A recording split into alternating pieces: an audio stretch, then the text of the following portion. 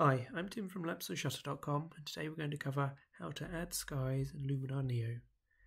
So select your image in the Catalogue tab and then go to the Edit tab. Open a Sky AI adjustment layer and go to Sky Selection.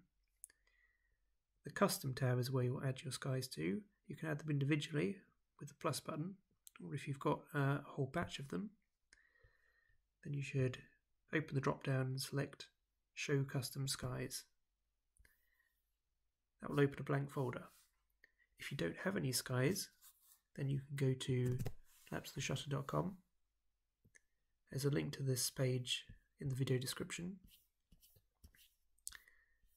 There are 10 Luminar Neo presets available for free download, and there are also 10 Luminar Neo sky overlays available for download.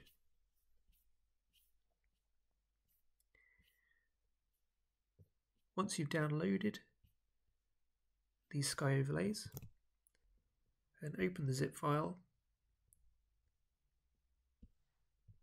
copy all of them into the folder that was opened. You can then go back into Luminar Neo and you will see all of these skies in the Custom tab.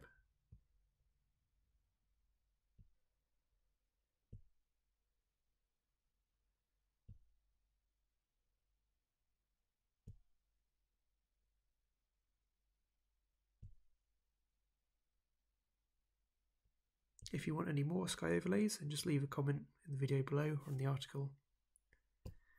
I'll look into providing some more.